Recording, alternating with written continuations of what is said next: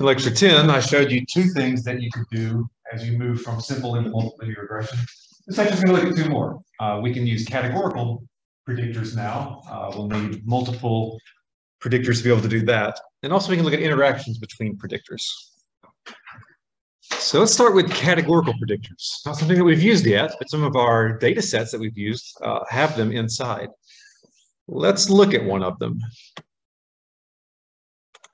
So we've used the CARS 93 data set quite a bit. Let me make sure I load the mass library because that's contained in there.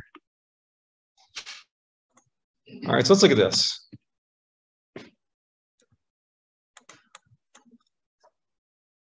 For these 93 cars, some of them have no airbags. Some of them have airbags just for the driver, and some of them have airbags for both the driver and the passenger. And looking at this, it looks like that's all of them, right? Have we used factors in R yet in this class? I don't think we have. So watch this. If I look at the class of this, class comes back as factor. Factor is R's built-in class for dealing with categorical qualitative variables. Things that are not numeric, but, well, just have different categories here. One function that's useful for this is if you call levels on that, it'll come back and say, these are the three things that it's possible for this variable to be. Only three of them: driver, passenger, driver only, and none. Why did I put them in this order? Alphabetical, by default. Yeah, that's important because we might want to change that later if we want something different to come first. Okay, so how can we use this to predict, let's say, the price of a car? This has to be very different, right? Because I can't really put these on axis and think about this continuously like I can for other predictors.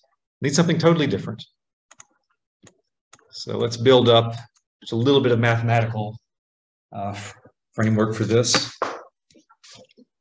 If you've had me in other classes, you've definitely seen indicator variables.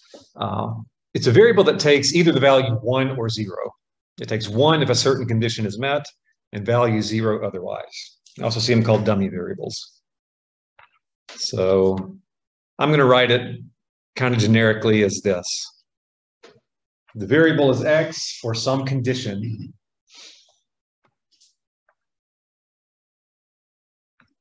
And it's 1 if that condition is met. Let's say if condition true. And then it's 0 otherwise if the condition is false.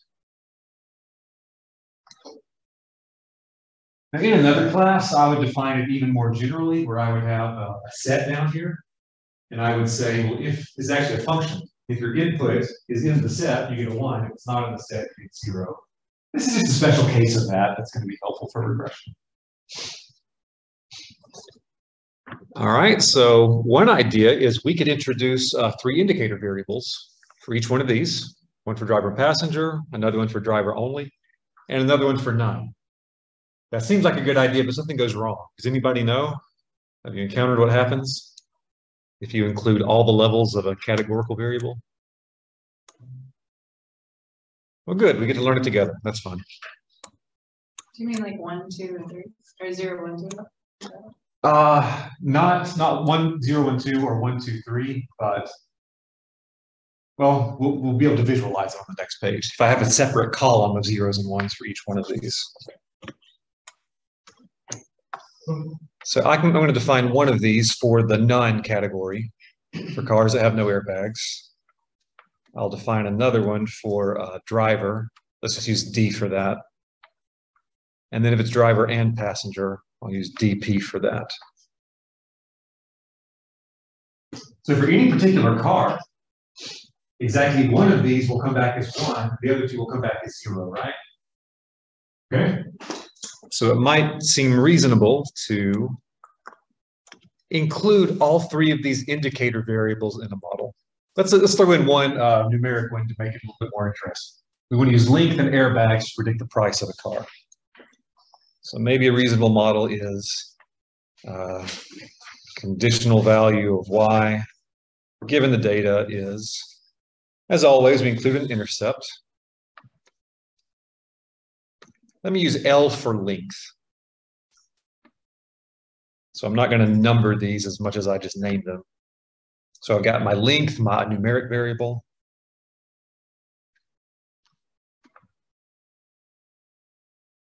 I've got an indicator for if the car has no airbags. I've got an indicator for if it's driver airbags. And then another indicator if it's driver and passenger airbags.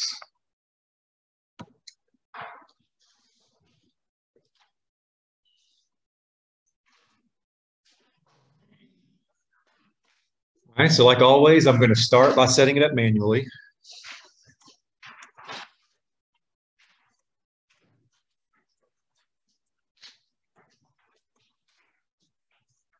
All right, so let's check this out. The double equals, have we used that before? Okay, yeah, that's not assignment, that's checking. If I look at the airbags, is it equal to none? It's going to do that check for every row of the data frame. It's going to come back with actually at first it's going to come back with a false if it's not none, and a true if it is. But then when I combine it with something that's numeric, all the trues become ones and the falses become 0. So that's nice.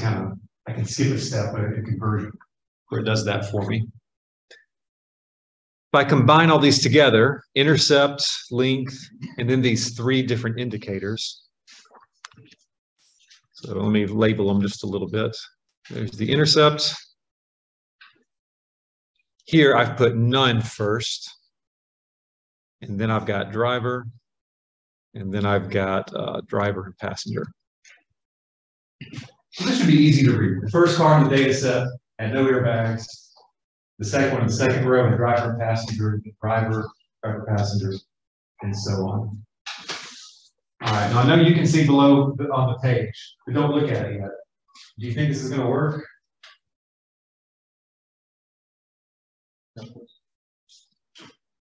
You don't think it's going to work, why not?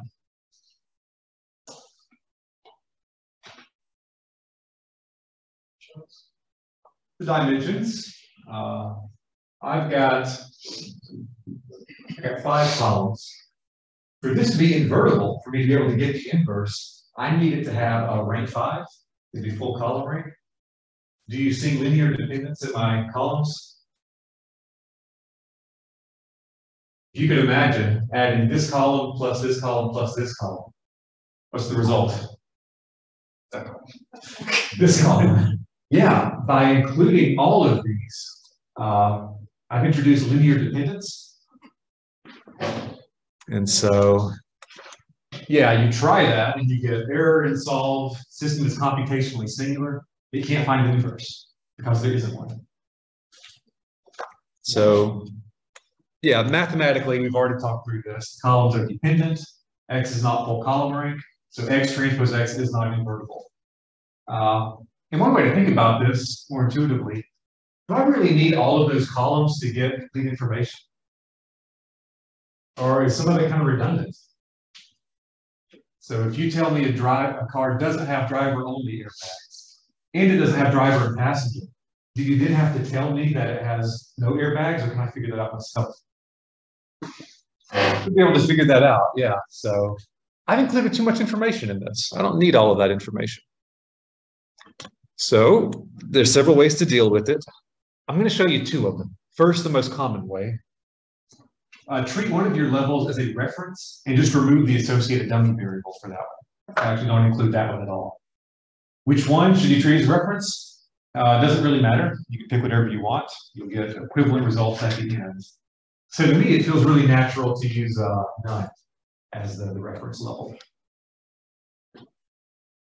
So notice what I've done is this line that I did have here, that's been removed.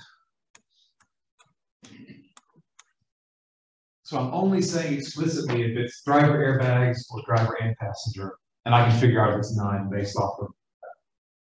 Like here, it's not driver passenger, it's got to be 9. Driver, passenger, driver, and so on. We can figure out everything just from those 2. All right, so then I set it up manually with a new X, solve that, and now I don't get an error. But unfortunately, it did separate it out over 2 pages. So there's the estimate for the intercept. I got to go to the top of page 3 to see the rest of it. I did have a name for length. I didn't name my other 2 columns, so they didn't survive into the beta calculation. I kind of wish I had now. This one would be for driver cars, and this one would be for driver and passenger cars. And in a few minutes, we'll talk more about how to interpret those. But first, I've done something manually. I never trust myself. Got confidence issues. I want to do it using something built in and make sure I get the same result. As we saw at the beginning, R is going to give you levels of your factor ordered alphabetically by default. So that would be driver and passenger. It's not what I wanted. So if you use relevel and the reference argument, you can say, put this one first. Treat that one as your reference. Then, when I call LM, I don't have to put in something for every level of the categorical variable. I can just put the variable name. I can just say airbags. And then it'll look at it as a factor and figure out what levels it has and do all of that automatically. So let's check this out. All right, first, are these the same numbers that we saw before? Yes, I think I just did it in a different order because we did driver third, did driver passenger. Okay, and notice it doesn't show none. Don't get an explicit parameter associated with that. Just for driver, passenger, and driver only for the non-reference values. All right, now here's a good time to learn something that's useful. In a lot of examples, in pretty much every lecture, I've been doing something like this to build the X matrix myself. What if you want the X matrix, but you don't want to make it yourself? You just want to get it out of something that produces it automatically. There is a way to do that. The model.matrix function. I didn't have it print because it would have given me something really huge. Let's go look inside R and take a look at that.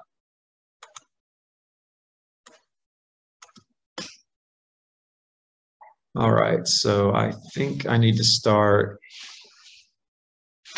Actually, I can skip all of that manual stuff. Let's just go here.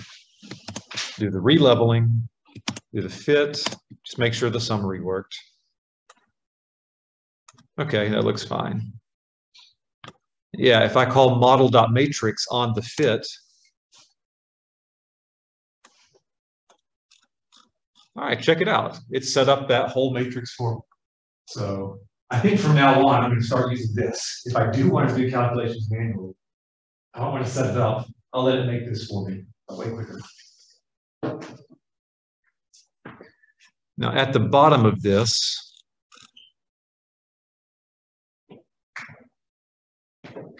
it says there's an attribute called contrast related to airbags, and the value is contrast.treatment. We'll understand what that means in a few minutes, and then how to change that if we want a different way of including categorical variables. All right, what do we talk about next? Interpretation. So let's go here for that. Length, that's a numeric variable. We know how to interpret this. For every additional unit of length, I think it might be measured in inches. We expect the price of a car to go up by this much. So if the car becomes an inch longer, on average, we associate that with going up $200 in price. The others are going to be more careful now. Is the intercept, is this the average cost of a car with all of these values equal to 0? Well, for one, this is nonsensical. Negative cost for a car. Let's pretend that this is a different situation. This is within the range of the data. It's not just the value with all the variables equal to 0. It's the estimated value when all the numeric value variables are 0 and all the categorical variables are set to their reference value. So we don't see an estimate for cars that have no airbags, it's because it's built into the intercept. Think of the none level.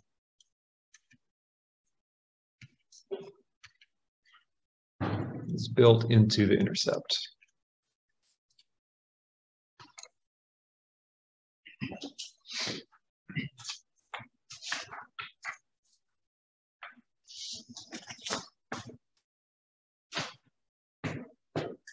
All right, so how would I interpret these? Can you guess what?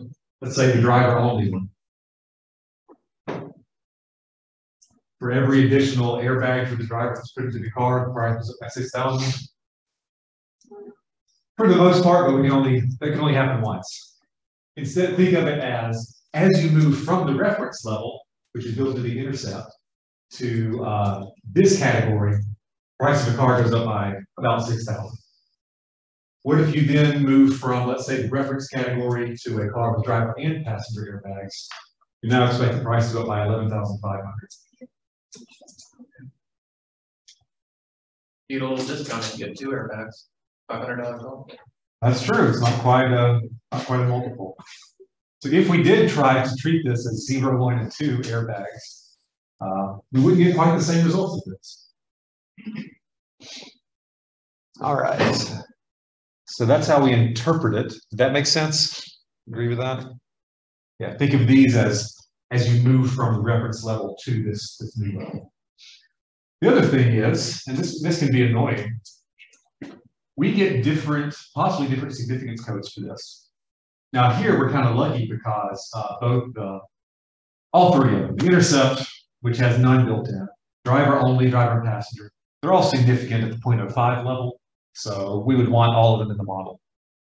What if we found that this was significant and this was significant, but then this one was not? What do you do there? Can you drop just some of the levels and keep the others? Usually that's not recommended. Usually it's recommended to either keep all of the categories or remove all of the categories. The kind of picking and choosing is frowned upon. However, having said that, I'm working on a project with a psychology collaborator, and he did have a variable which was for the race of survey participants. So it was for Georgia Southern students. So there was a large category for white, a large category for black, and then pretty small categories for other ethnicities. And so he did decide, even before starting to analyze the data, to make a white category and then a non-white. So he did kind of collapse those into just 2 and made a simpler categorical variable. But he didn't go through and say, well, let's throw out the Chinese and keep the other ethnicities in. Not good to drop things on a level by level basis.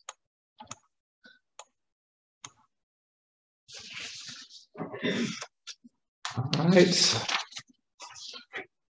Okay, let's look at the next page. I wanted to come up with some kind of visualization for this. Let's take a look at what I did. I set up an x-axis for my numeric variable, which is length. And then, instead of making just one data frame to have a new observation score, I actually made 3 of them. One of them for no airbags, one for driver only, and another for driver and passenger. And like before, I better make sure that I use the same names here as I use in the fitted model object. It's going to come looking for these things. So they all have varying length, but other than that, they're constant with respect to levels of the airbags variable. All right, I guess I'll run this part. So make the axis, make those 3 data frames. Let's look at just one of them. So this one has driver and passenger all the way down, and then I've got a sequence for the length of the car. So I'm going to go ahead and plot the numeric things, length and price. And then I'm going to make one line where I have the predictions when there's no airbags. Let's put that one on. Okay, so at that fixed level of airbags, I now only have 2 variables left, length and price, and there's a relationship between them. Let's add another line, make it dashed in red for the driver level. All right, notice we just shifted it up a little bit. Now let's add the third one, driver and passenger. It'll be dashed in blue. That one gets shifted up even more. And then we can add a legend so we know what's referring to what. You can probably guess what are the differences between these if we zoom in a little bit. So we know that this lower one, that's the reference category, that's the none. What's the difference between the black line and the red one? 6.006 cents. About $6,000, yeah. That's the estimated coefficient on driver. So as you move from none to the driver category, which is about $6,000. And so then what's the difference between the black one and the blue one?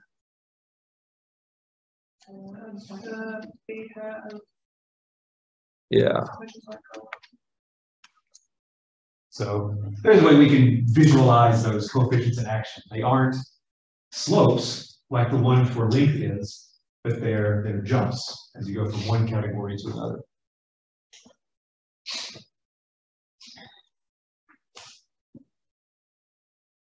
All right. Any questions or comments there? So if you wanted to make this look pretty, you could label some of those dots as red, blue, and black, right? Oh, that would be cool. Yeah, that'd be a good way to do it. I'm wondering, should I use class time for that? Let's at least finish the categorical part. That'd be really cool. That would be easy in ggplot too, but I'm not using ggplot right now. Okay, so we've looked at one strategy for dealing with categorical variables, which is define a reference, just throw that one out, because it's kind of redundant if you know the others. And you introduce an indicator variable and a coefficient for all of the others. Here's something else you can do. I like this one whenever you have just two levels. Instead of coding as 0 or 1, why don't we just code with -1 and +1? And then not really think about there being a reference level. Just one of the levels you call the -1 level, the other one you call 1. So let's look and see what I did. I actually don't remember this one well. Yeah, let's look at the origin variable. Cars 93.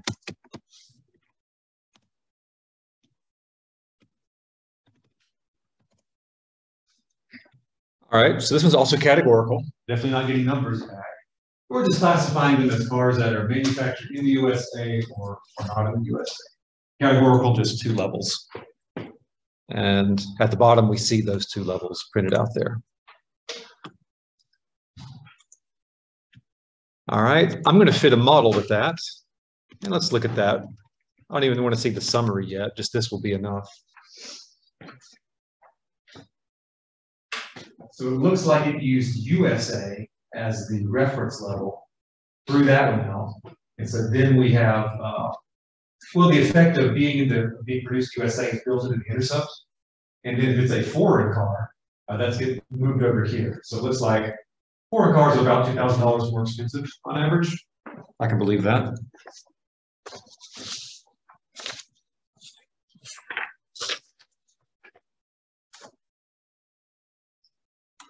I'm going to call model.matrix, and let's look at just the head of that. All right, well, let's see how we would interpret this. That's something I was going to write down.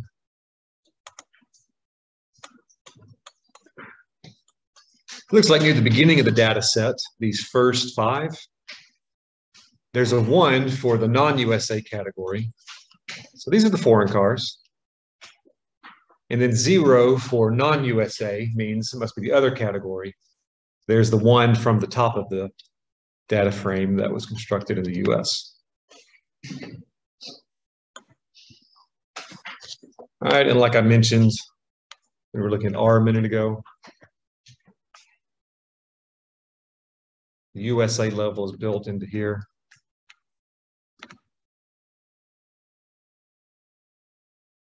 And then I would interpret this as the additional expense of a foreign car.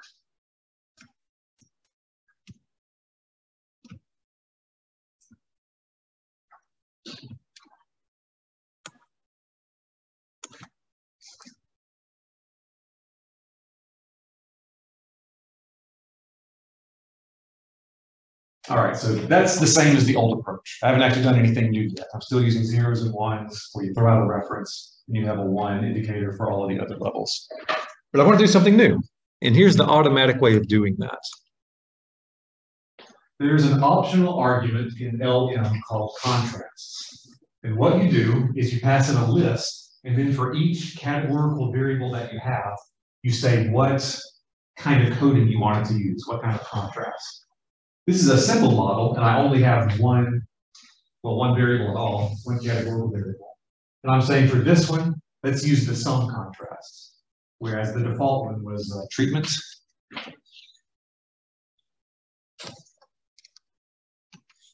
Default is contrast treatment. That'll treat it as zeros and ones. This one, if you only have two levels, is going to use -1 to +1.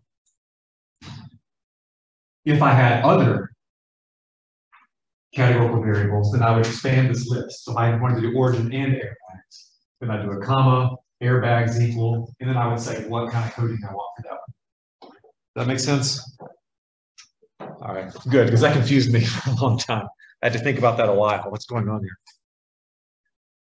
Let's try running that with the contrasts argument. And let's look at the head of the model matrix for this one. And notice where I used to have ones, I now have -1s, where I used to have a 0, I now have a 1.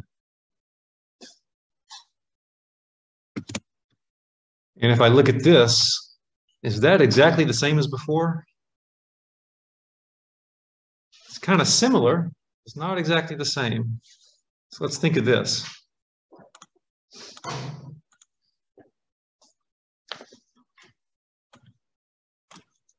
All right, so now we're seeing these as the non-USA. And then here's the one at the top of the matrix for US car.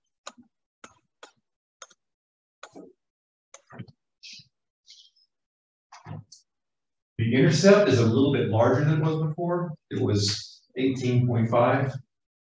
I now interpret this not as the average price for any particular level. It's the average of the two levels. It's kind of in between 1 and -1.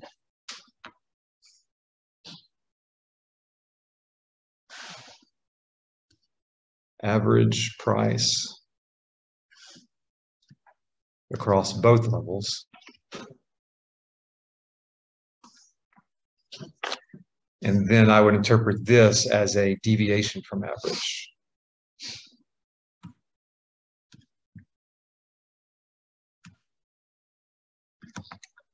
Man, I mangled that. Let me fix it. Deviation from average. I got to be really careful because it's easy for me to make a mistake here. But if we're treating the USA as +1, then think of that +1 being multiplied by this, we get something negative. If it's a US car, it's going to cost about $1,000 less than average.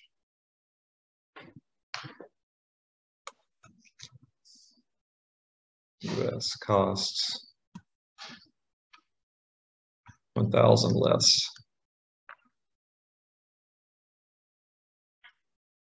than average.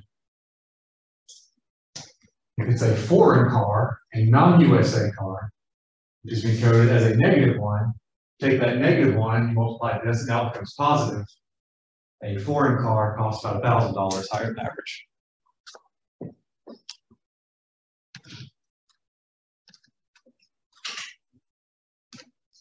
Foreign costs 1,000 more. So then the total difference between the US and the foreign around 2,000, which agrees with the previous estimate that we had for a coefficient using the treatment contrasts.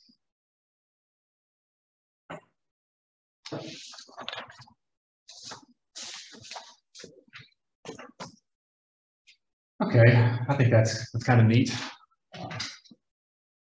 Any questions on that?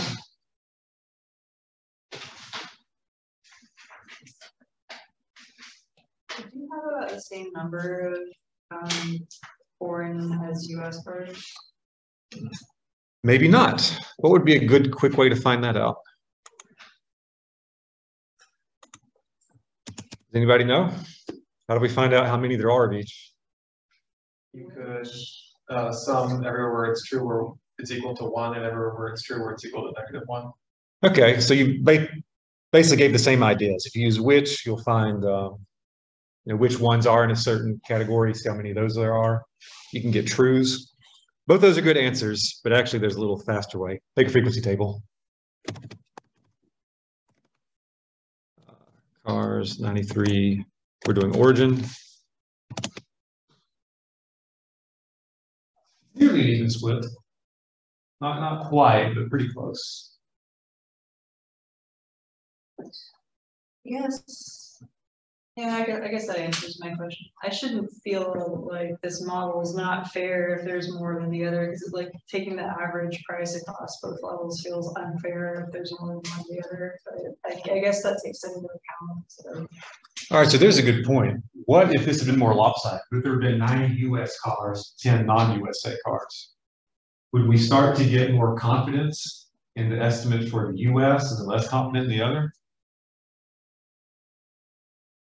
What if we had an extreme case? What if there were 92 of one and only one of the other? Something bad gonna happen there? Wait till lecture 14, you'll find out. I feel like the degrees of freedom will become angry. Okay, yeah, it's pretty often we see things like n-1 in the calculations that we're dividing by. Maybe if you divide by that 1 minus 1, you get a 0 and something blows up. Maybe. Okay, do we have enough time to do the next section? Wait, ask him another question, stall him. Let's do this instead. Let's stop the lecture. I want to ask you a different question. We left off last time with categorical variables, and we used indicator variables, one indicator for each level of the categorical variable, except for one, which we treat as a reference, and that gets bundled to the intercept, so we don't have redundant information. Here, on the next 2 pages, I'll show you something else you can do with indicator variables. And it's kind of a minor topic. It's not something that I had covered when I took a similar class, but it's brief and it's really neat, so I thought it'd be fun to spend 10, 15 minutes on it. So sometimes we've got reason to expect the linear relationship would change at a certain value of a predictor variable. So there's some breakpoint, and we can encode that information with an indicator and get not a global linear regression, but a piecewise linear regression that can change at the breakpoints. So let's jump straight into an example. There's a data file, soap.csv, contains data on unit cost and lot size for producing batches of soap. And it's known, we have domain knowledge, that bulk pricing discounts are going to apply to raw materials for lot sizes of 500 or greater. So we've got a reason to suspect that the cost as a function of the size of the lot is going to change at 500 because materials get cheaper. A pretty small data file or data set. And if I look at it, it doesn't look terribly nonlinear. It's like maybe just a global straight line would work. But there's a little bit of a, it seems like it's a little bit steeper over here, maybe. Yeah. Perhaps. So let's see how we can deal with that. So we expect there to be a breakpoint right here.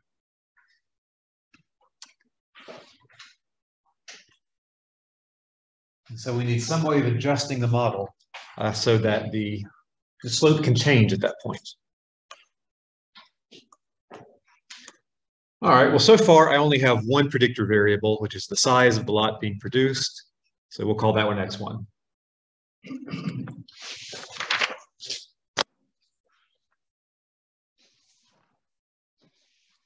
I'm going to define a second variable, so I'll call it x2, and it's going to be an indicator. So it's either going to take the value 0 or 1, and it's 0 if the bulk pricing has not kicked in yet. If the size of the batch of soap we're producing is less than or equal to 500 units, bulk pricing hasn't kicked in, we haven't crossed the break point, the indicator is 0. And then it's 1 otherwise. If we're producing more than 500 units, bulk pricing kicks in. So I think of this as an indicator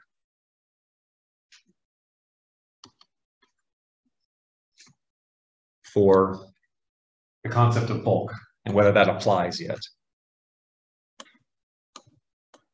So I have a question. Yeah. So it says materials of size 500 greater, so wouldn't the top one not have an equal and the bottom one have an equal? Oh, that's a good question.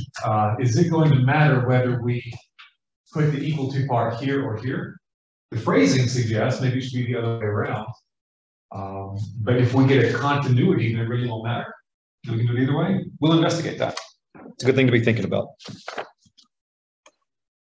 So let's define the model to be y is equal to intercept beta naught plus beta 1 x1. So the size, just like normal. And then the new part, we'll have a beta 2. And it's not just x2, but it's going to be x1 minus 500 times x2. Right, beta 2 x1 minus 500 times that indicator x2. And we'll figure out on the next page exactly why we set it up this way.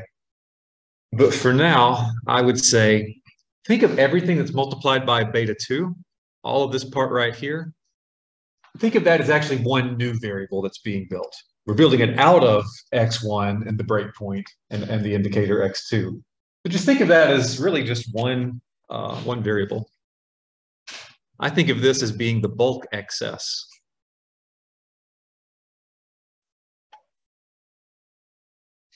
Because what's going to happen to this whole thing if x1 is less than 500?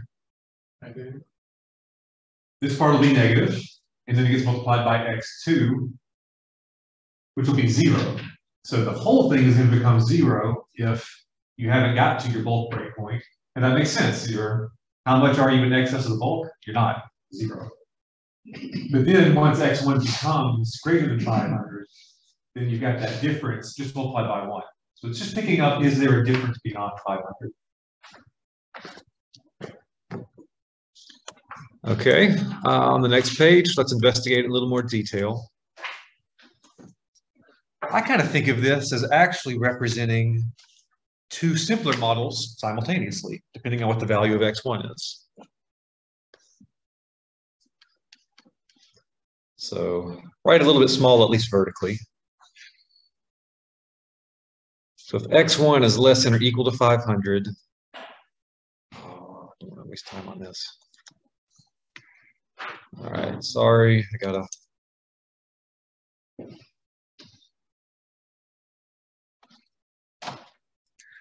Gotta work on this for a minute. Maybe you can try to work ahead of me, see if you can guess what I'm going to do.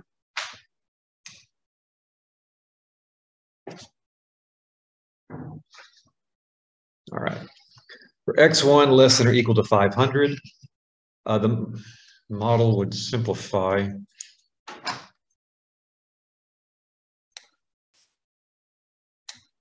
Time to just buy a new one. It's not worth it.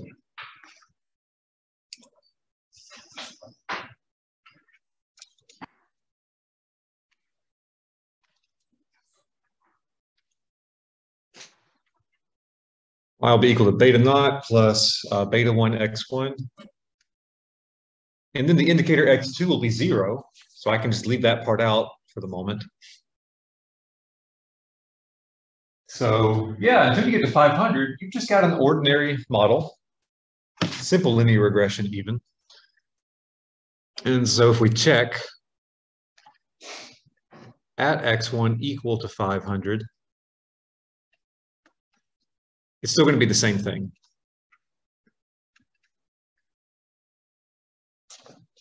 Okay, so let's look at the other case in the other implicit model for not x2, but for x1 greater than 500.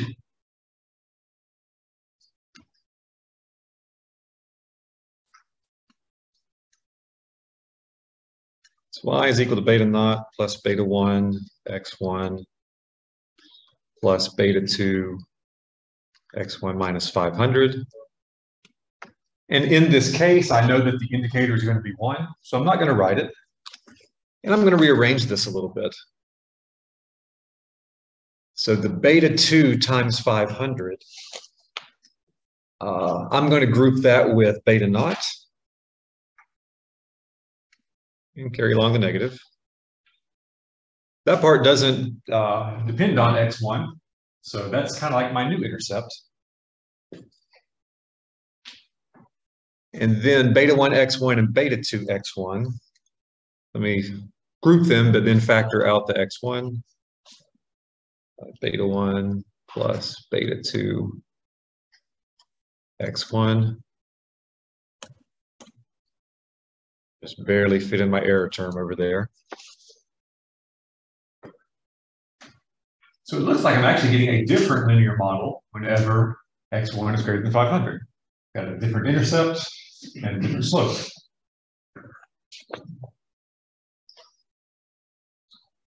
And then this model, the second one, what happens at x1 equal to 500? Oh, let's see. I'll leave the intercept part alone for now.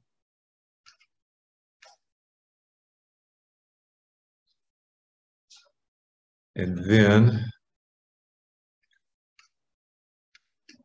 I'm plugging in x equal to 500.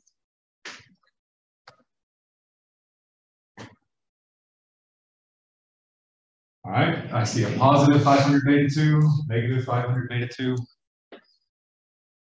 Those cancel out. I guess I shouldn't cancel out that 500.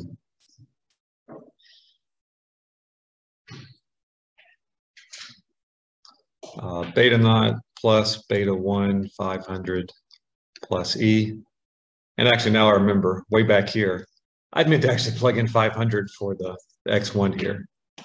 I'll just come in and erase that and replace it.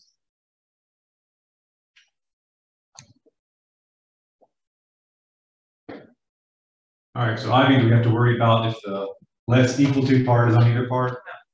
Yeah, it's continuous, it's going to be at 500, and you'll get the same value from either part of that. Okay, so I think that's a neat idea. Let's apply it now. Computationally, like I tried to argue on the previous page, just treat this as a single new variable. So we'll take the value of x1, take the breakpoint value of 500, treat it as a constant.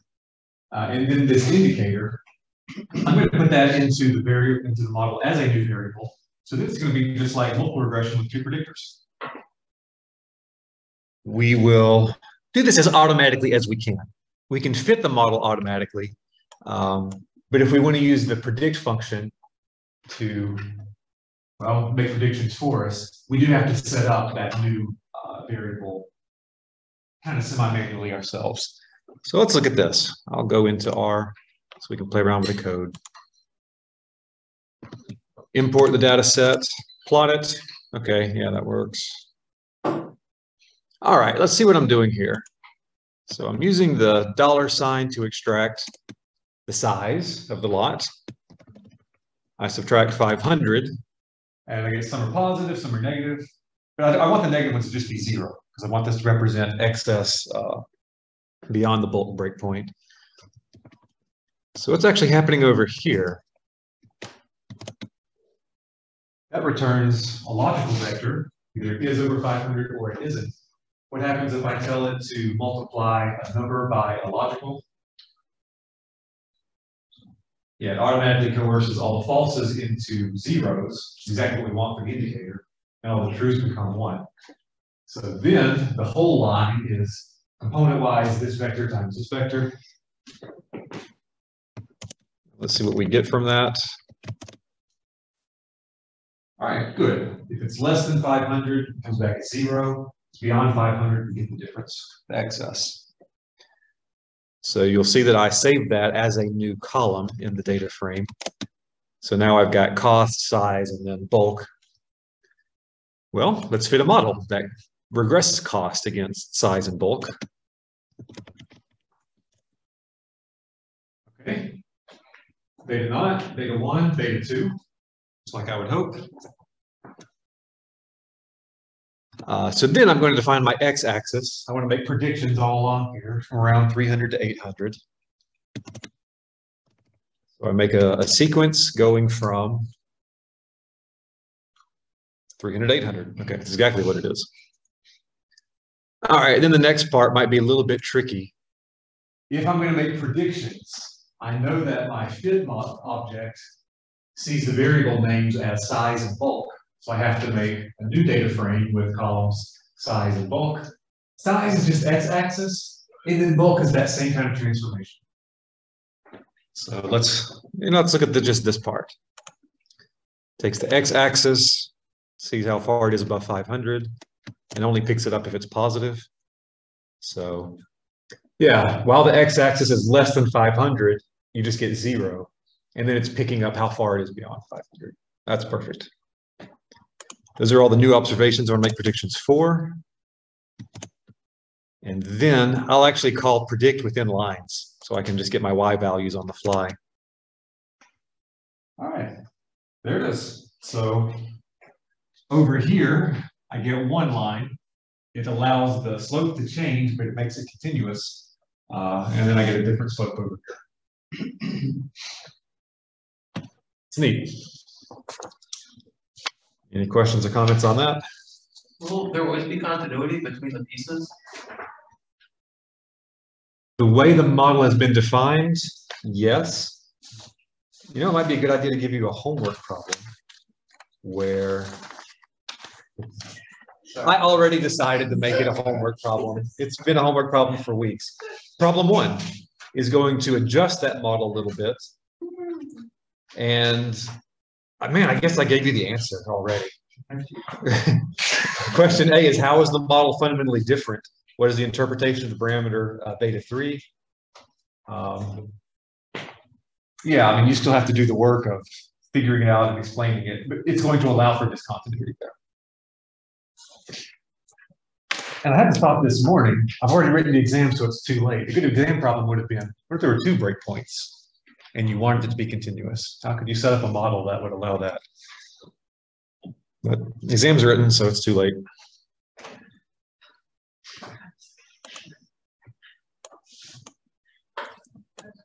All right, any other comments there?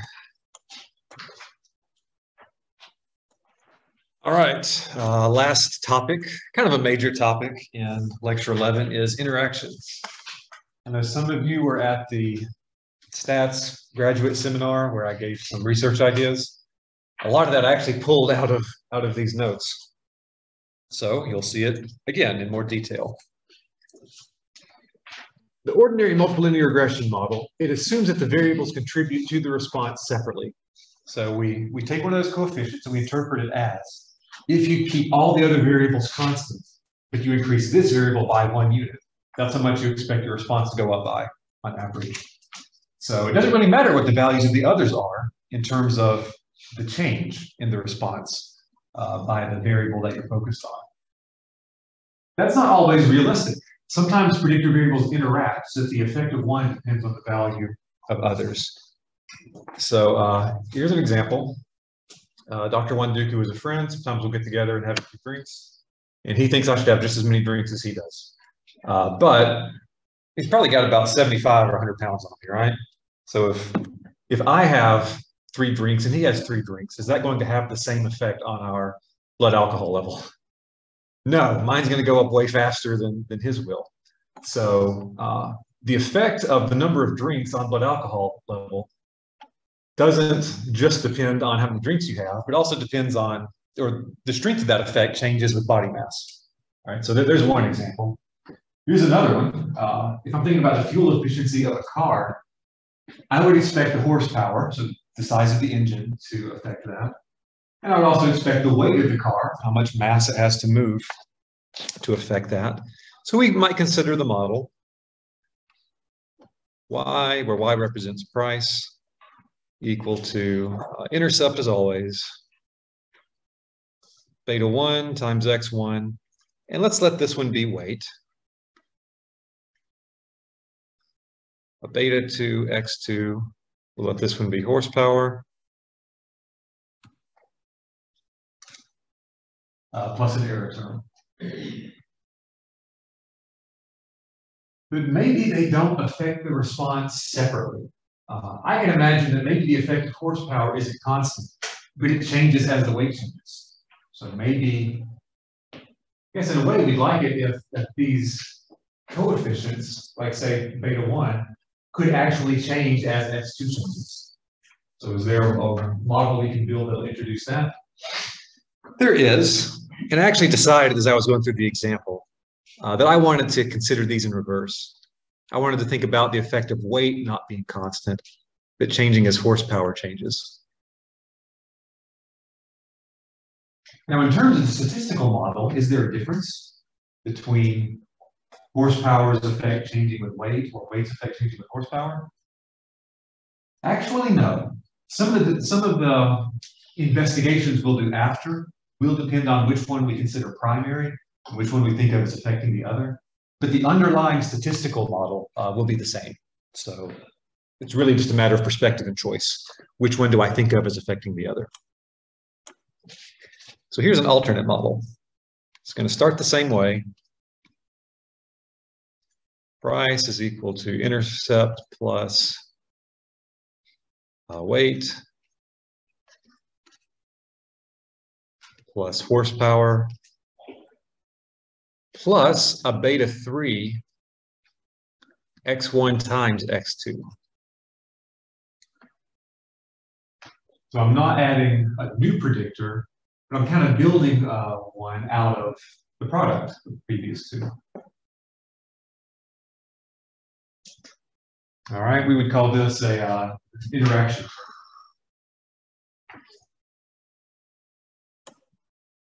Often you'll see it written this way. I like to write it this way. Let me take beta naught and then beta 2 x2 and group those together. Notice that those are the two terms that don't have x1 in it. And then I'll take the two terms that do have an x1, beta 1 x1 and then beta 3 x1 x2. And let me factor out the x1 on the right. So that becomes beta 1 plus beta 3 x2 x1.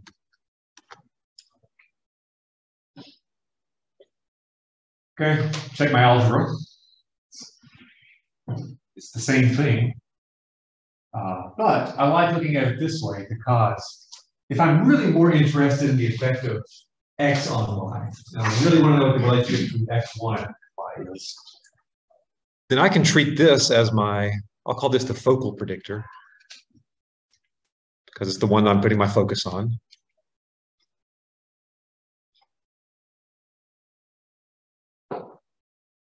Well, then isn't this like an intercept for the relationship between x1 and y? But it's not an intercept that's a constant like usual, but it's a function of x2.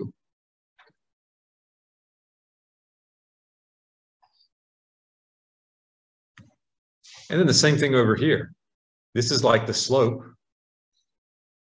for the relationship between x1 and y, but it's not constant, it's a function of x2.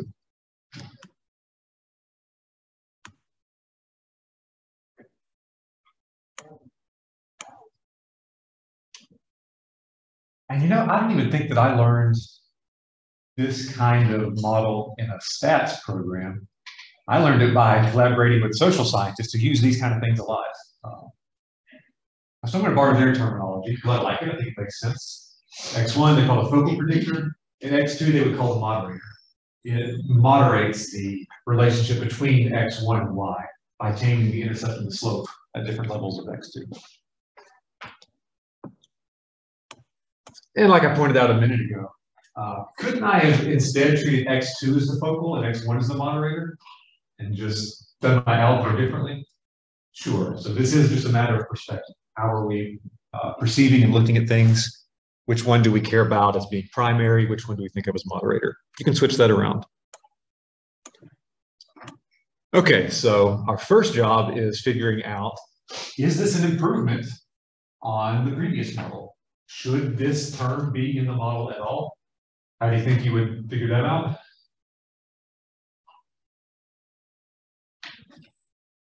We're just gonna run the test we usually do.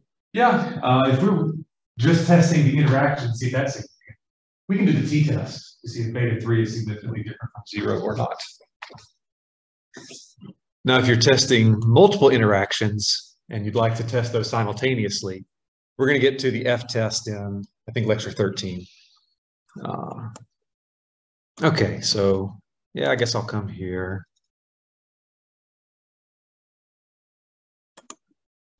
So first, I did want to do a visualization. Need to load the mass library.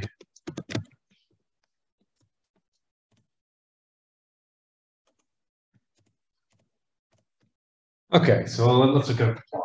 I'm treating, this is my response. I've got my two predictors down here, horsepower and weight. Do I have primarily linear relationships between my predictors and the response? This one's kind of close, but it could still be better. That definitely looks like a curve. And I think we did that model back when we did transformations, right? Yeah, so something that's purely linear probably won't work.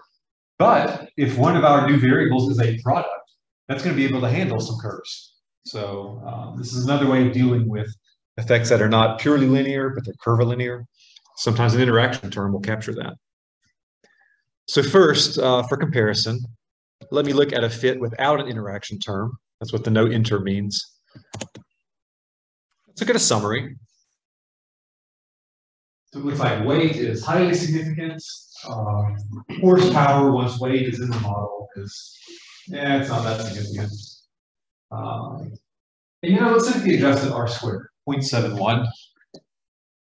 I've got all this printed out on paper.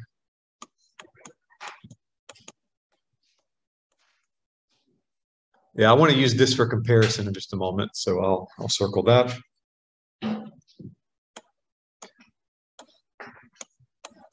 All right, as always, I want to do things manually at least just once. So you've seen that equation so many times when I copied and pasted it on my previous lectures a lot of times. Here, I've got intercepts, effect for horsepower, effect for weight, and then the interaction term. If I were to do this automatically, most of the time I do, this is really nice. In the formula, you can literally just multiply the names of the two predictors that you want to interact. So just like we write it out, you know, in normal math notation, the R syntax is really similar to that. So I create this fit. I look at a summary. Let's see if this looks better. All right, for one, do I feel better about the significance of all my terms? Yeah. Man, that looks great. In terms of significance of each one of these, they're looking really good. Okay. I've introduced another variable. So I know that the R squared is going to go up. It always does. Let's look at the adjusted R squared. This one went up. It was 0.71 before. So it looks like it's worth it. Losing that degree of freedom with that new variable has reduced the residual standard error enough that, all right, yeah, this looks good. And again, we'll be able to do a more formal test, an F test to compare these after lecture 13. Is that a question? All right. Okay, so that answers my first question. Should we use this model over the previous one? And it seems like the answer is yes. Next thing we want to know is, will they interact? What kind of interaction do they have? Is let's say, is high horsepower making the effective weight stronger or is it making it weaker? Let's try to probe that. Show you a few different ways of doing it. We can do it with graphics, we can do a pointwise hypothesis test, and then an analytic method that kind of inverts the hypothesis test called the Johnson-Mason technique. So here's a brief definition. I guess three things can happen. One of them will be kind of neutral, but the two non-neutral possibilities are you get a reinforcement effect. So maybe the effect of X1 on Y gets stronger, and by stronger I mean either more positive or more negative. So we get stronger in absolute value as X2, the moderator, increases. So X2 can strengthen the effect of X1. Or the opposite can happen, it can make it weaker. Interference effect happens when the effect of X1 on Y gets weaker. So it's going to get closer to zero and shrink in absolute value as the moderator goes up. And that, yeah, so here's a plot we can look at and visualize this. And let me sketch out what a prototype plot would look like if it's reinforcing, if it's interfering, and then if it's doing neither. So these kind of plots, sometimes called conditional effects, sometimes called simple slopes. We're going to think about two values of the moderator. It's pretty common, especially when it's continuous, to look one standard deviation above its mean, one standard deviation below its mean. And then we look and see what the slope is, the line relating X1 to Y, and you plot those on the same graph. So basically what you're doing, it's really simple. Let me go back. We're basically just calculating this part in parentheses for a low value of X2, a high value of X2. Since those are both slopes, we put the slopes on the same plot and just see if it got more positive, more negative, or closer to zero.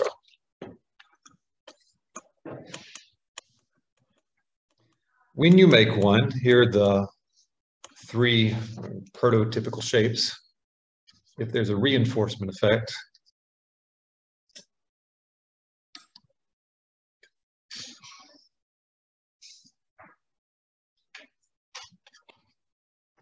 so for these kind of plots, your focal predictor, we're using X1, will be on the horizontal axis. The response Y will be on the vertical axis.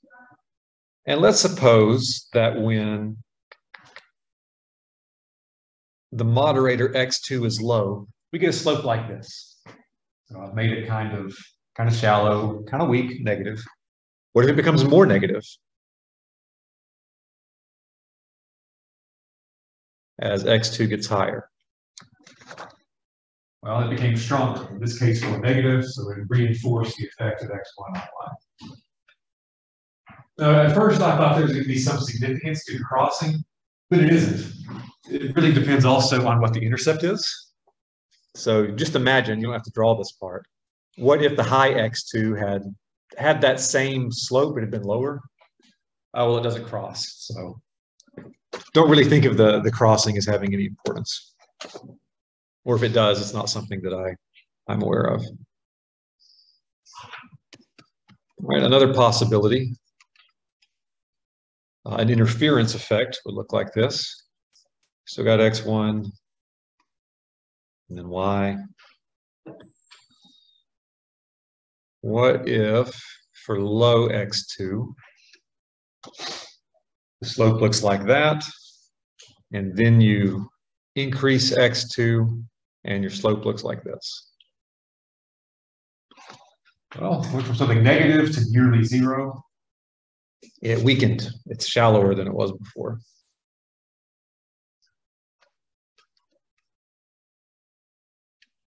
And the third possibility, sometimes you don't have an interaction.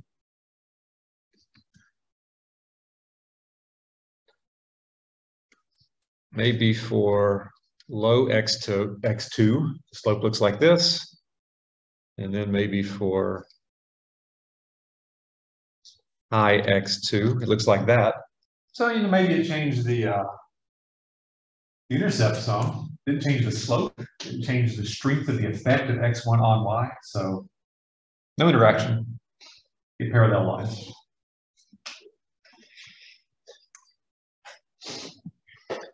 All right, questions up to this point?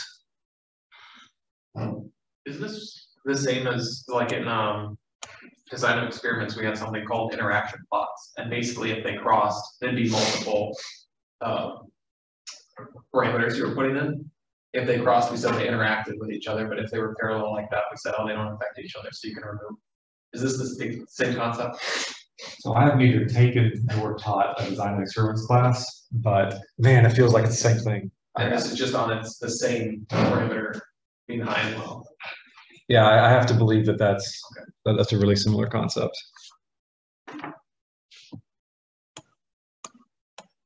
Let's make one of these. I'll do one manually, and actually in the homework, I'm going to point you towards a package that will help make these automatically.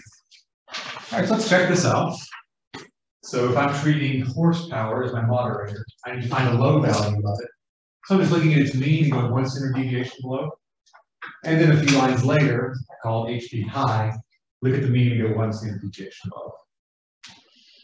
All right, so then these are those quantities that I have in parentheses when we first wrote out the model of slope is function of x2, intercept is function of x2. I calculate both of those when HP is low, calculate both of them when HP is high.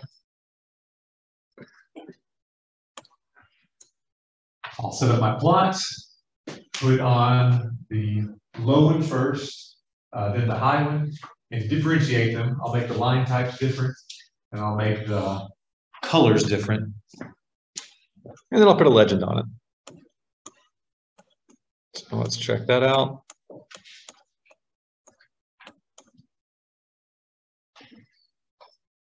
Okay, so I've got my focal predictor weight down here. Got the response Y. And so the moderator, X2, is actually kind of implicit in the difference of those two slopes. So look at this and think about it. Do I have interference, reinforcement, or no effect?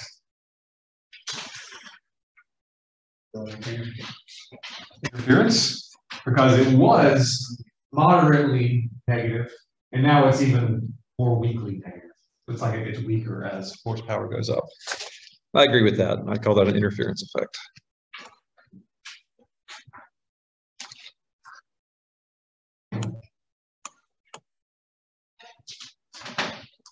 All right, and so now we can start to see a little bit how this can model something with a curve relationship. I don't have it here, but I did make some edits in the presentation I gave a few weeks ago. And I'll just tell you what the effect of that is without taking time to change it right now. Down here is where your lower horsepower cars tend to end up. You know, they've got higher miles per gallon and they don't weigh as much. And so if I'm looking more at the low horsepower cars and I'm focusing on this part of the graph, it makes sense for that to be steeply negative. That's the relationship I see over here. And then down here, these are the cars that are larger, that was correlated with having stronger engines, stronger horsepower. So I'm making my least squares line more based off the data here. And so if I could make lots of these, we would see a curve start to happen and show up in the line. Okay, so there's an example that has two continuous predictors. In homework, you're going to investigate a similar type of plot, except you're going to have two categorical predictors.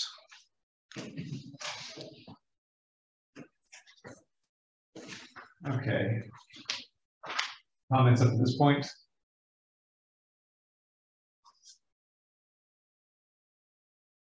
All right, well, let me pose a question now. We very often do tests to see if a slope is significantly different from zero. If horsepower is low, that's probably significantly different from zero. If horsepower is high, is that statistically significantly different from zero? Maybe not, yeah, we have to do tests to know for certain. But it seems like if that pattern continues and horsepower goes even higher, it's only 1 standard deviation above the mean. What if it's 2? Is that line going to be nearly flat? Is there some point where the effect of weight on fuel efficiency stops being significant as the horsepower goes up. Maybe. Yeah, I mean, at some point you're gonna have zero. At some point, it's gotta flatten out somewhere if your car's still moving. Yeah, if that relationship continues. Okay, so first we'll do a pick a point approach to this. Here's how this works. The expression for the slope relating x1 and y as a function of x2, let's call that omega. Omega of x2 is equal to beta 1 hat plus beta 3 hat x2. If you go back a few pages, that's the slope part inside parentheses. Well, this is actually a function of two estimates. Omega has a variance as a function of x2. And just using our ordinary covariance properties, it's going to be the variance of beta 1 hat. I'll put the covariance in the middle. 2 times the x2 is treated as a constant. I'm going to go ahead and pull that out of the covariance. Covariance beta 1 hat, beta 3 hat, plus variance of the second term. Pull the x2 out of the variance, it gets squared.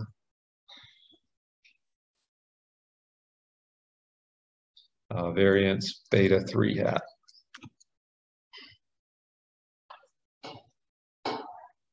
And now I'm really grateful that we've used the matrix formulation because don't we know how to estimate both the variances and the covariances all simultaneously?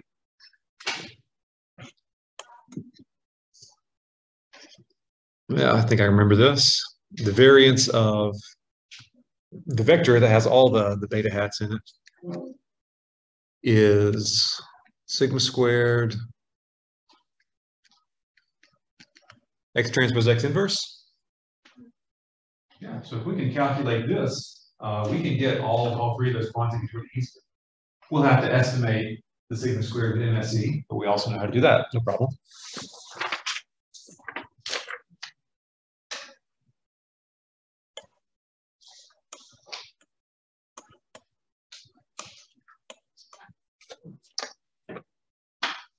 So that means if I need to estimate the standard deviation,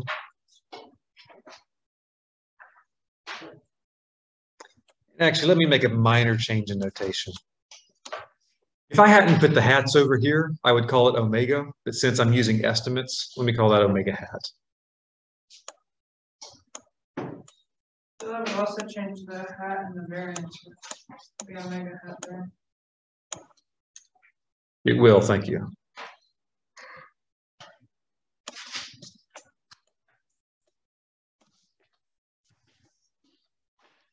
Well, this just means that I'm going to take the square root of previous expression.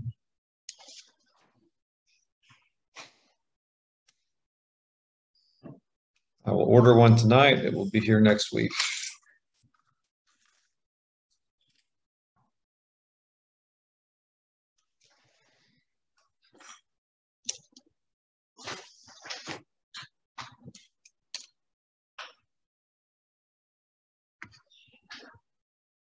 Let's see, sigma squared hat, beta 1 hat, plus 2.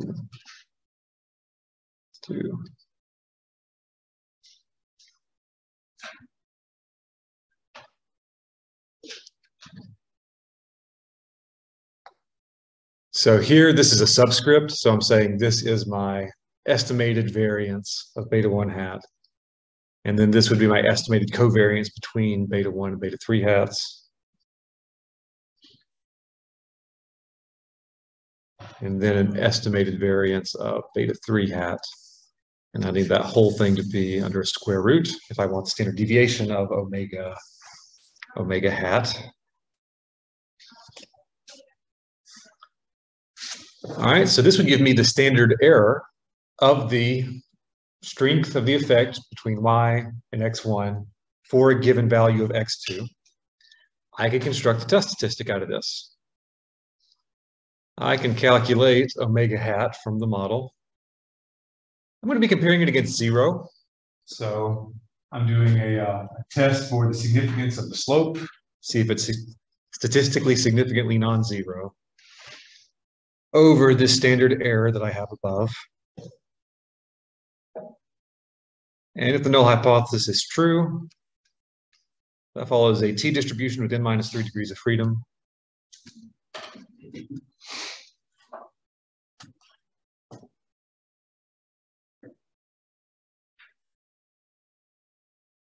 So what this means is I can take any x2 that I want, I plug it in, and that'll change this. It's also going to change this. These are both implicitly functions of x2.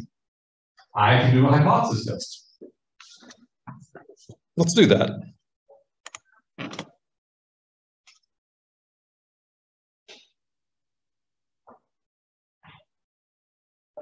Okay, so I want to make sure that I've run everything I need to before this.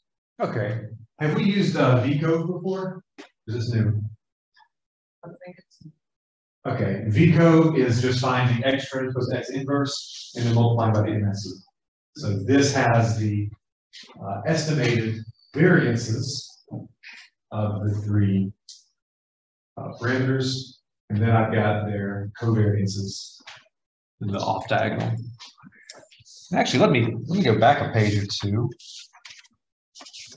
If I look on page 10.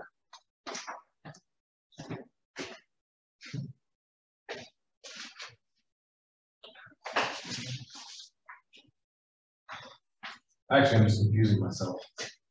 Because when I look at the standard error, wouldn't that be the square root of these things? It doesn't look like they match up. Am I thinking of this wrong? Oh, it's the wrong fit. Size and bulk. This is not even do with cars. That's why.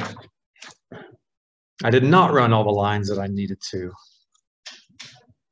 Right here. Okay, that's a totally different fit object. Let's look at the covariance of that. All right, this better makes sense. Okay, yeah, that's about 16. I take the square root of that. I get the 4 that I see on the standard error on page 10. The next one is really small. Yeah, that's really small. Okay.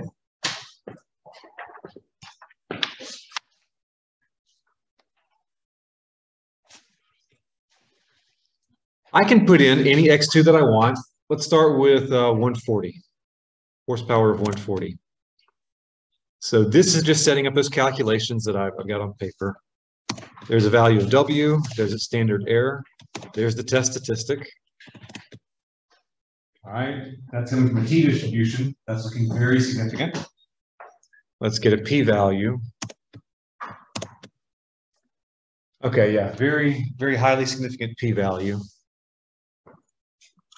Let me get this plot up so I can point at it. Okay. So what this is telling me is at a horsepower value of 140, the slope is steep enough, I don't think it's 0. In fact, I'm really confident that it's not 0. Let's increase horsepower a little bit. Let's go up to maybe 170. Run all of that again. Different test statistic, different p-values. Okay. Not as strong as before. Still significant. Let's go to, let's try 195. All right. If we use the 0.05 cutoff, it's still significant, but it's getting close. Let me try 200. Okay. Let's try 205. Looks like right around there is where it crosses that significance threshold. So 200 horsepower, that's a pretty strong car.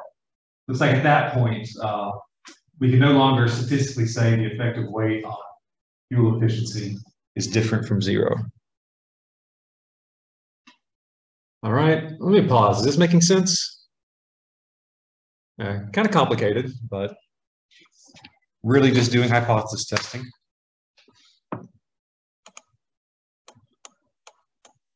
So it seemed around 205 horsepower is where we've got a change from significance to non-significance. Well, that's kind of tedious, right? Having to put in the value manually, then test over and over again. So a long time ago, you recognize the name Jersey Naaman from other stats classes? And that's that too. You should get to the Naaman Pearson lemma, which is one of the really big results in differential statistics. He and a student, who I don't think became as famous as Naaman was, but they had the idea, well, why don't we invert this process? Instead of trying this x2 and that x2, let's go up here to the test statistic. Let's set this equal to the critical value. And remember, both of these are implicitly functions of x2. So then let's do algebra. Let's actually solve and find out where you cross from significance to non-significance and find out what that value of the moderator is. It just takes a little bit of algebra. We're going to skip it, but we can see there's an x squared here, and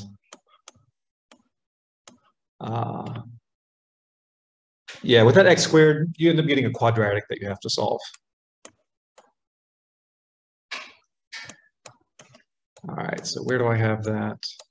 Okay, yeah, let's look at this. Let's step through it in here. So the first thing I do to apply the Johnson-Naaman technique is, what's the critical value from the t-distribution? It's often around 2. Okay, yeah, well, 1.98 for these degrees of freedom. We're not doing the algebra, but we have to solve a quadratic, which means we have coefficients A, B, and C. And they're all in terms of that critical value, values of the coefficient estimates, and then variances of covariances. So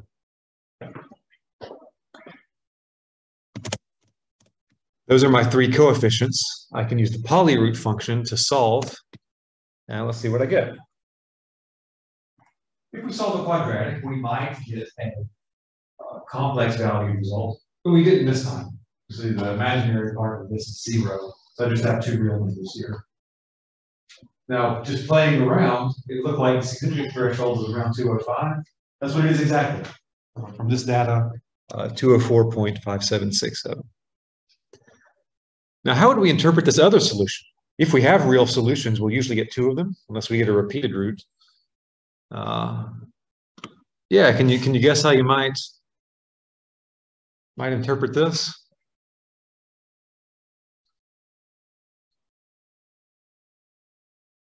As horsepower goes up, this slope is getting weaker and weaker. If it keeps on going, won't it become, if it follows the same pattern, it'll become positive, and then it'll become significantly different from 0 in the positive direction? Yeah. But is that within the range of the data? Can we make that interpretation here? So let's check. Let's look at a summary of cars 93 horsepower. Well, the maximum horsepower value in the data set is 300. This would be extrapolating pretty far out. So we're actually just going to kind of ignore that. Not within the range of the data. We have no interpretation for that here. All right, it's making sense so far. In the context of this problem, though, it wouldn't make sense that adding more horsepower will get you better fuel efficiency, right? Yeah, that's a good point. So one thing I don't love about this example is we don't have only statistically gained knowledge, but we know enough about cars that if you increase the weight, I think your fuel efficiency is always going to go down. It does not make physical sense that you make a car heavier, more fuel efficient. That doesn't work that way. This is just statistical significance, not, practical. All right, so that's nice. Now we know that we've got statistical insignificance actually on the right side of 205, and then significance on the left side. And we can turn this into a plot as well. So here's the code for making the plot. I think I'd like to just focus on it here. Let's try to interpret this. This is very different from the conditional effects plot because what we have on the axes are not the same.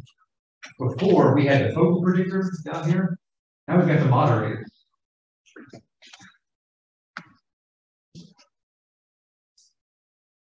So notice this is the moderator, not the focal predictor.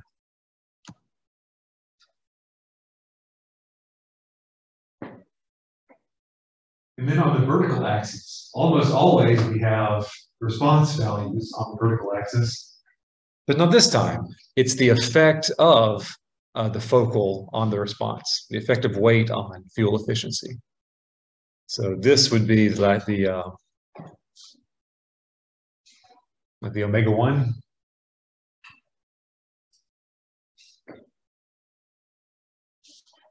All right, or maybe even more simply, it's the slope. The slope of x1 on y1 as a function of x2.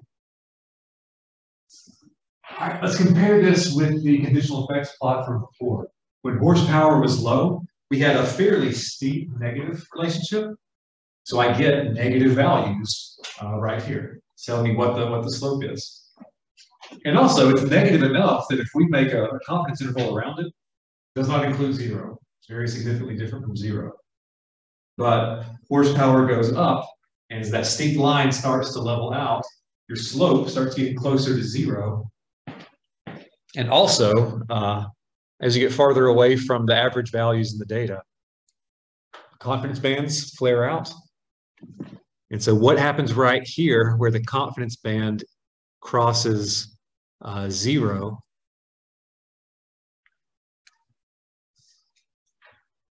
over here, we've got significance.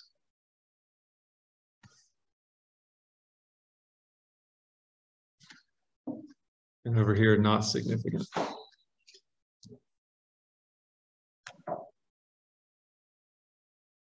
And where does that cross?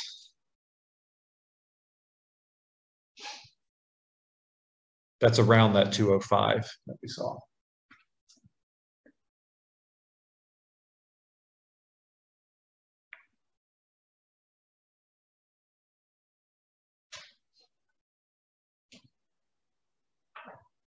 All right, these took me a while to understand because what we have on the axes is so different from what we normally have in reversion.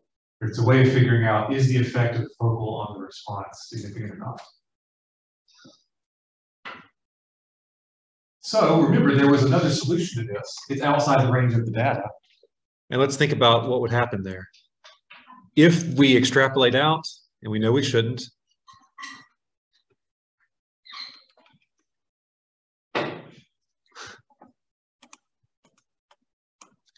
eventually somewhere over here around 330, that's going to cross again. And so if the data went out that far, we'd have an area in the middle where it was not significant. And then on the sides, it would be significant. Here's a question for you. What if we had done this and we got complex solutions back? Can you interpret that?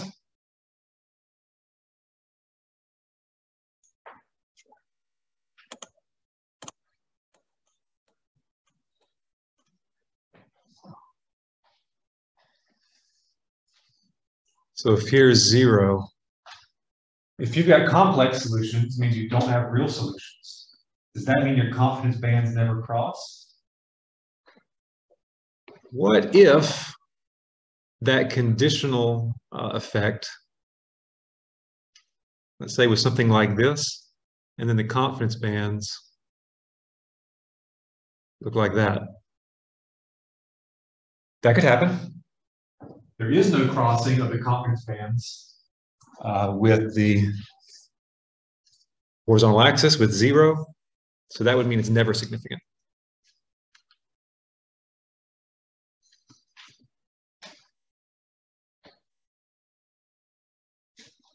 So we've seen that it's possible that it's never significant.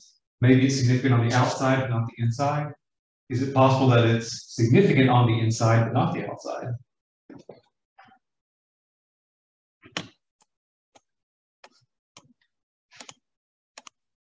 Oh, let's see. I can't actually click on that here, can I?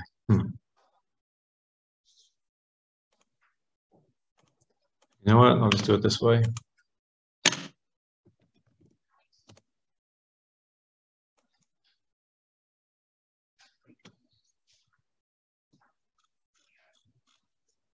So here's a paper about this with a software tool that looks at all the different possibilities.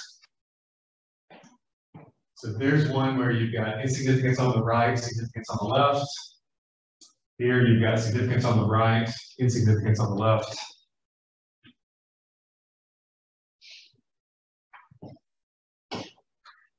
There, significantly different from zero on the inside, but not the outside. Here, significant on the outside, but not the inside. Here's one where you actually do have two real solutions. It's significant across, but it's so far outside the range of the data that you would just say it's significant everywhere. And then finally, there's that last case where it's not significant.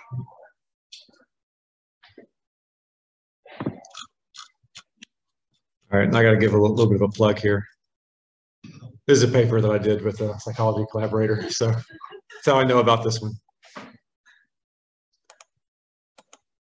Okay, that finishes off 11. Let's not start 12. Feel kind of bad for ending early 2 days in a row, but only got 4 next week. All right, let's look at your homework problems for this one. As already mentioned, number 1 is about those piecewise linear models. This one looks like it's got one other term on the outside. Play around with that, figure out what that's doing. Problem 2, use the Palmer Penguins library and the Penguins data set. You can run this line to select. Okay, yeah, that will select those columns, those variables, and then we're removing missing values. Fit a model for predicting the body mass of a penguin from species, sex, male or female penguin. Both those are categorical, right? What about an interaction? Is an interaction between gender and species? See if that's significant or not. Use that model to predict the body mass with 3 kinds of penguins: a female gentoo, a male Adelaide, and a male shoestrap. And I'd like you to set these up manually based off of the output from summary. You can definitely check your answer with predict, but I do want to see if you can use the coefficient estimates and also the estimates of the interaction terms to construct that yourself. This will construct an interaction plot for you. Look at that. I'd like you to write a paragraph connecting the elements of the plot to your linear model. So at the beginning of lecture 11, we looked at the 3 different levels of airbags. We were able to see the difference in those were differences in the coefficient estimates. Make some similar connections with this plot. All right, and then if you run this command, that will summarize the average body mass of the penguin, the grouping by species and sex. look at that and then make at least one connection there back to your linear analysis. All right, and then the final one's going to come from the Johnson-Damon technique. Use the data that I provide to you, modify the code from lecture to obtain the boundaries to see where the response changes, effective focal on response changes significance. Produce a Johnson-Damon plot, and again, I'm giving you code for that. And then install and load this package. And it's got a function by the same name, interplot, interactions plot. Look at that and just notice it'll give you a Johnson-Damon plot automatically. Kind of bare bones. You have to fill in titles and labels and everything, but it gives you something to start with. All right, let's make that due a week from today.